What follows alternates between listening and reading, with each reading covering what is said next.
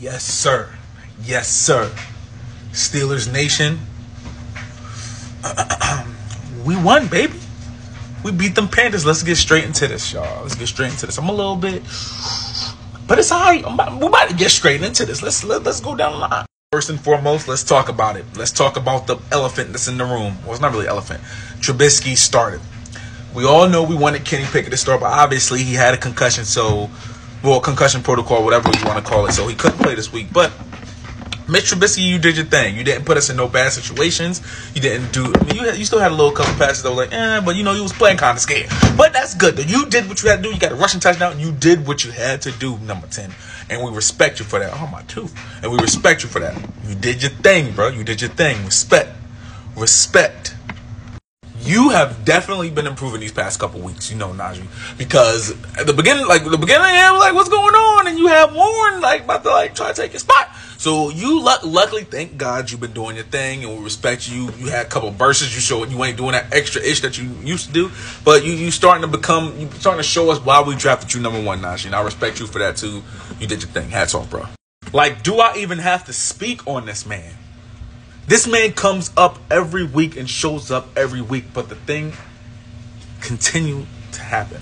He only gets 1 to 3 catches per game. We need to give him 12 to 50 catches a game. 12 to 50. That's really crazy how the best receiver on our team, don't get me wrong, Deontay, you're good, but come on, man. We all know who's the guy and who's him and the freaking... Well, I'm shaking my head right by this man, me. But y'all know what I'm talking about. Come on, man. Goated. And the GOAT, it's himself, excuse me, TJ Watt is actually starting to, the injury is starting to not really bother. I mean, it probably still is bothering him, but he's actually doing better. He did just come back from an injury 2 games ago. Was it 2 games ago, 3 games ago, whatever? Yeah, he's starting to look like TJ Watt, because at first it was a little touch and go. I was like, what's going on? But he's starting to, become himself too, and that's a good thing because we need our defense to step up.